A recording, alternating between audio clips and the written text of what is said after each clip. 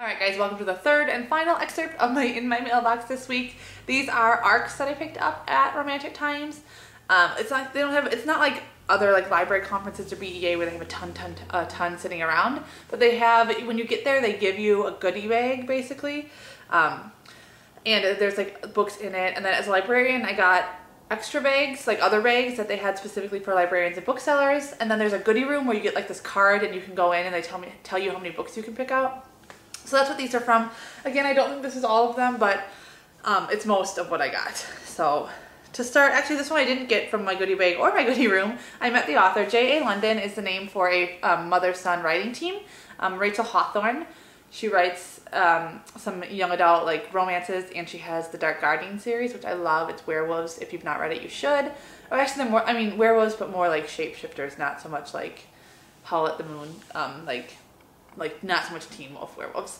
But I actually met her. She also writes adult historical fiction, and so I saw Sophie Jordan, who writes adult historical fiction, and Sarah McLean, and they were with her, and we got to talking, and she gave me this arc of her book, and I'm so excited because it's one that I have been wanting to read. It comes out in June from Harper Teen. It's a story of a girl named Dawn Montgomery, and it's in the future, and there's been a war between humans and vampires, and the vampires won. Okay, so humans kind of serve the vampires, and Dawn has lost all of her family, and she's chosen from her area to be like their representative, or what's the word they use? Their delegate to Lord Valentine, who's kind of the local like head vampire. Obviously she's not a huge fan of vampires, but then she meets Victor, Lord Valentine's son, and realizes that perhaps they're not all evil. So I'm super excited to read that one. Also from Harper Teen, this one's coming in July. Tiger Lily, like the Tiger Lily, like Peter Pan and Tiger Lily. How cool is that? It's Tiger Lily's story.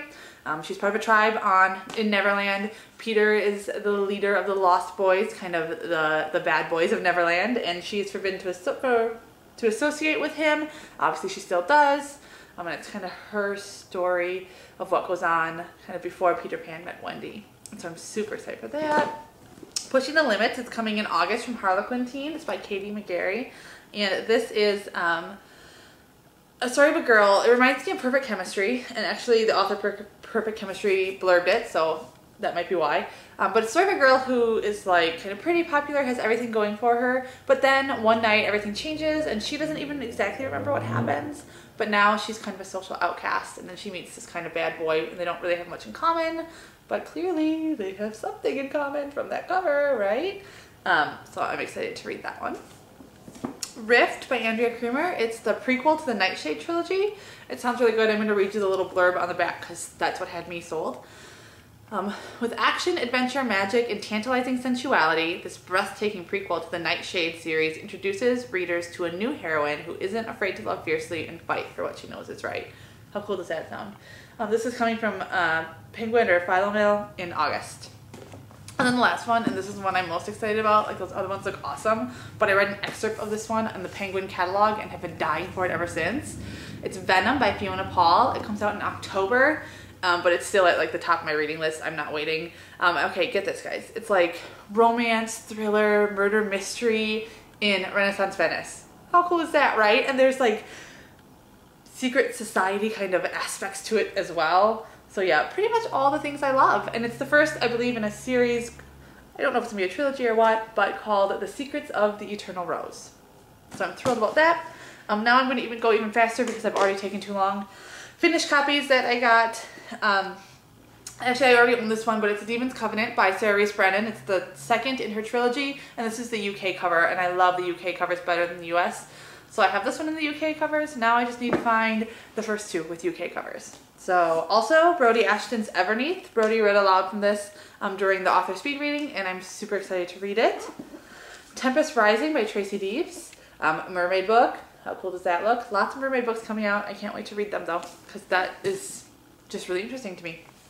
Illuminate by Amy Agresti? I have no idea. I'm sorry, Amy. How pretty is that cover? And I love that these wings are kind of like, they look more prominent from here, but they're kind of shadowed, so you're not really sure what it means. A Breath of Air. Kensington Teen. I'm loving them. Great books coming from them. And this one is about this girl who kind of like goes into stories, basically. This one is A Breath of Air, so it's a Jane Eyre book. Shadow Spell, I believe it's the second in the Fairy Walker novels. The first one is Glimmerglass. Okay, very cool. And then the last one I'm super excited about, Sweet Venom by Tara Lynn Childs. I don't know where I've been that I haven't heard of this book, but it looks totally amazing. And I have her other ones in my middle school library, but it's the story of the descendants of Medusa, and basically all those bad things we heard about Medusa, they were a smear campaign. Medusa was actually a guardian and kind of a good being, like she did good stuff. And so this is the story of her modern day descendants. And yeah, Tara Lynn Childs read aloud from the next book coming in the series during the author speed reading, and she has me totally hooked, so I can't wait to start this one. So yeah, that's all the books that I'm going to show you today, and it was a great week. I had so much fun at RT. I'm writing up a review post a recap post right now. Actually, hopefully I posted it yesterday. If not, it's on its way. So I hope you had a great week as well, and I will see you around. Bye.